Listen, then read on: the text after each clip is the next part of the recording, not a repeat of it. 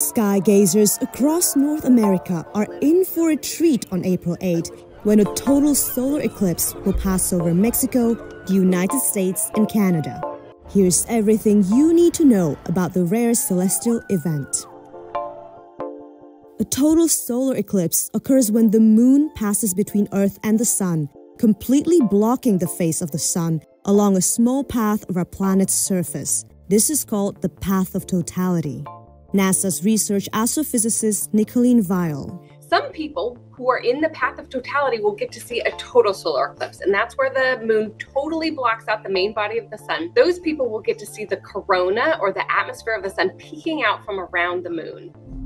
According to NASA, the April 8 eclipse will begin over the South Pacific Ocean and will cross North America, passing over Mexico, United States, and Canada. NASA estimates 31.6 million people live in the path of totality this year. So everybody in the contiguous United States will get to see at least a partial eclipse where the moon partially blocks out the sun.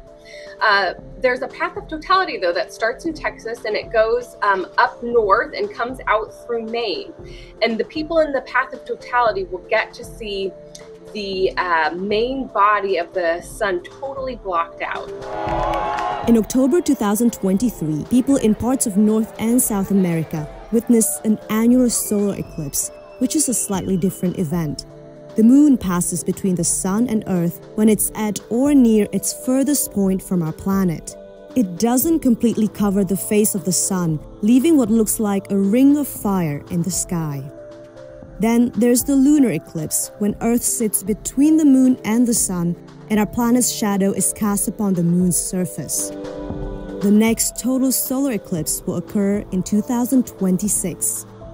Total solar eclipse happens somewhere on the Earth about every 18 months, but of course most of the Earth is water. It's not where people live. And so the fact that so many people live nearby the total eclipse or live in the partial phases of the eclipse, it just means so many more people will get to participate in this event.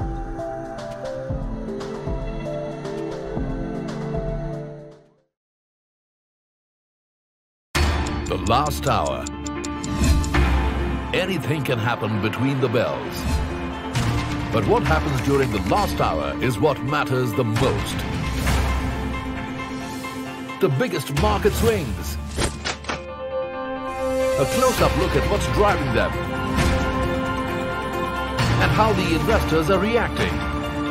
Watch the most seasoned market mavens guide you through the most important hour of the trading day.